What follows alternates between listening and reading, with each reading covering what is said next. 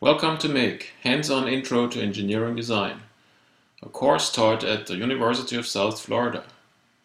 This tutorial introduces to programming with functions. Now we want to learn how to use functions in Arduino sketches. What you see here is the original LED flasher sketch that came with the Arduino kit. We used it to make the LED blink in the last tutorial. Now in this sketch, all the action happens in the main loop. So we have the digital write, the delay, another digital write where we turn the LED off, and then we have another delay, and so we loop this and the LED blinks. So imagine if you would have 10 LEDs that you wanted to blink on 10 different pins, then this would become a pretty long statement. So it might be much better if we could summarize this process into a function, and then in the main loop we would only call that function.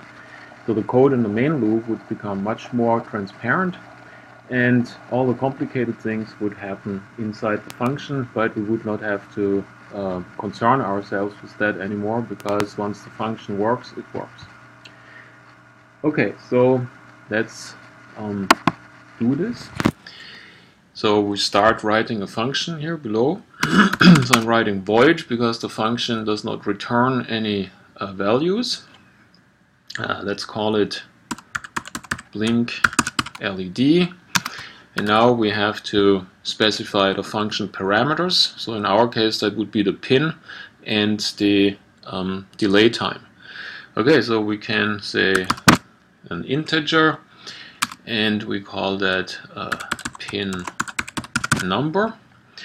And then we have the second parameter, which is the milliseconds, so we call that int milliseconds. Okay, and then in the wavy parentheses, that's where the function statements are being put. And so the first, so we can now just copy paste here these commands into here. And okay, so pin number is of course this, and milliseconds, oh no, that was not right. So we want to put the milliseconds here into the delay statement.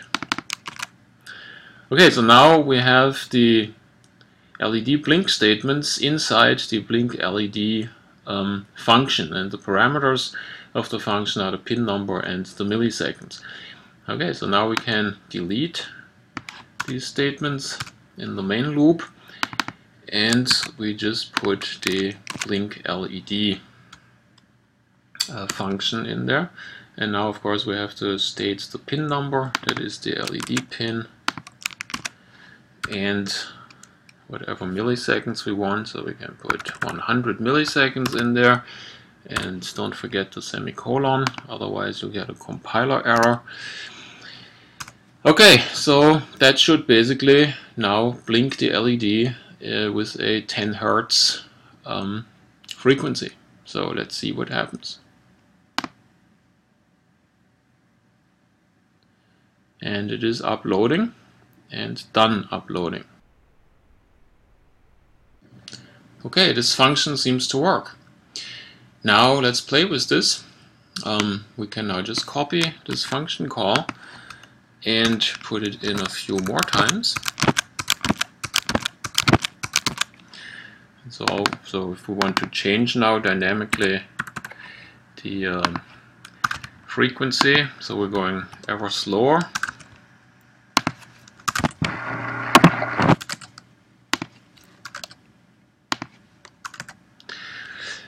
So let's call this function 8 times, let's upload it and see what the LED does.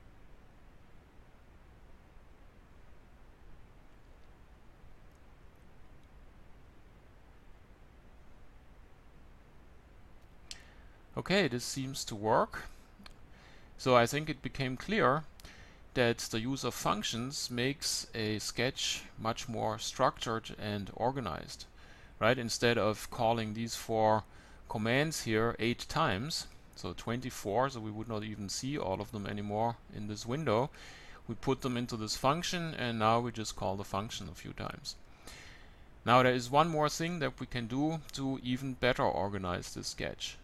We don't really need to look at this function that often anymore, because now we just know if we want to blink the LED, we call this function and give it the pin number and how many milliseconds between the turn-ons. So what we can do is we can actually hide this now out of sight. So we can just cut it out, and we make a new tab. I give it a name functions. So this tab could, in a more complex sketch, could be used for putting all the functions down that we then would call in the main loop. So we can put that in here. We go back to the main loop. Now it's very clean, right? We just have the main loop and the setup. And so let's upload this, and we see it compiles without complaint. And so that demonstrates that these tabs that you can add here, they are regarded by the compiler just as additional space for this Arduino sketch. But instead of just adding everything serially down here, we can put different components of the sketch in different tabs, and with this we can organize the sketch very nicely. This concludes our tutorial about programming with functions. Thanks for watching.